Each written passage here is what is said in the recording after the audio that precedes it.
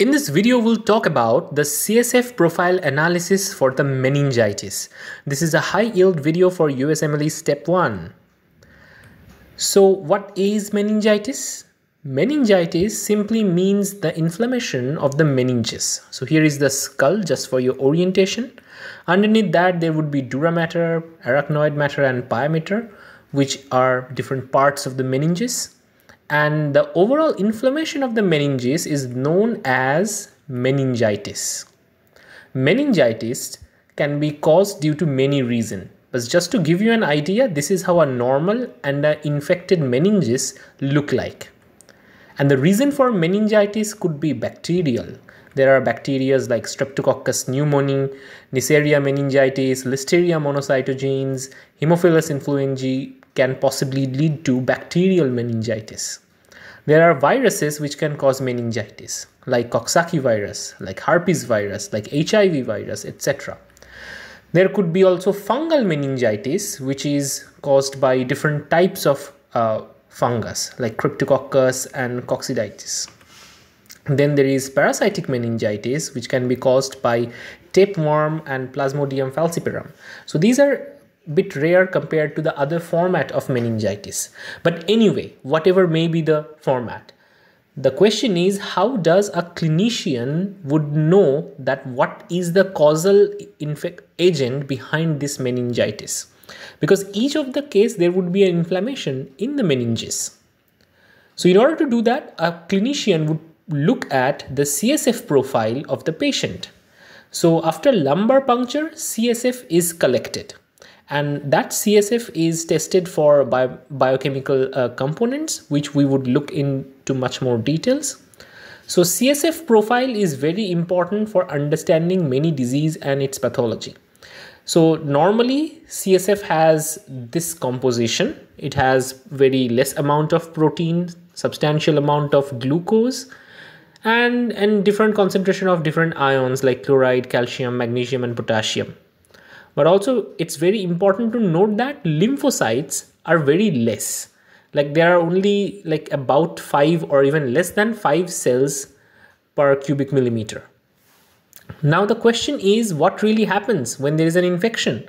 So we would try to understand these in context of appearance of the CSF, opening pressure, WBC count, protein content, and glucose level. So in case of control, it would be a clear fluid.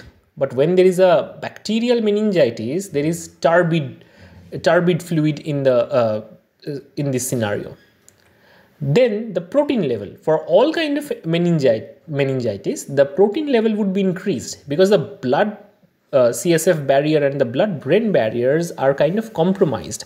So some amount of protein leaks in and it increases the amount of protein in the CSF. Then there is overall WBC count. It has to be very less. If there is more amount of WBC in the CSF, then there is some kind of infection. Now, if mostly they are neutrophils, then it might be bacterial. If mostly they are lymphocyte, then it might be viral. Also, glucose level utilization in the in the overall CSF is really important, because bacteria can utilize a lot of glucose, and that's why in case of bacterial meningitis, the glucose level would be very low in CSF.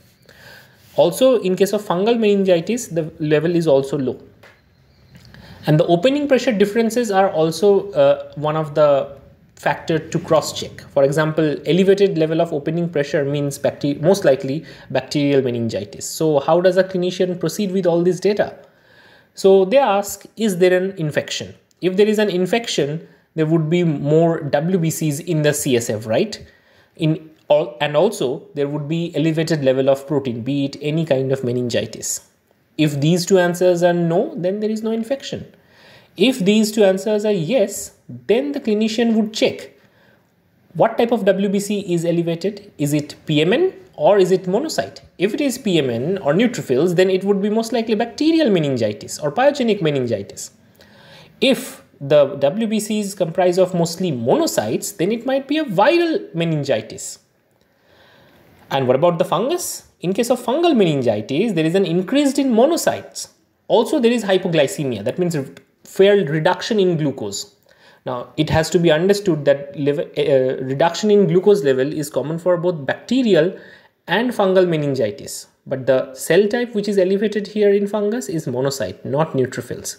So this is how a clinician could get a broad idea that what type of infection happened in case of meningitis. And this kind of diagnosis would help them to treat the condition in a more efficient way. I hope this was useful. If you want to get more flashcard and note, visit our Facebook page, follow us on Instagram, visit our website. All links are provided in the description. You can support our channel using PayPal, Paytm or UPI. You can click on the super thanks option to support us. And see you in next video.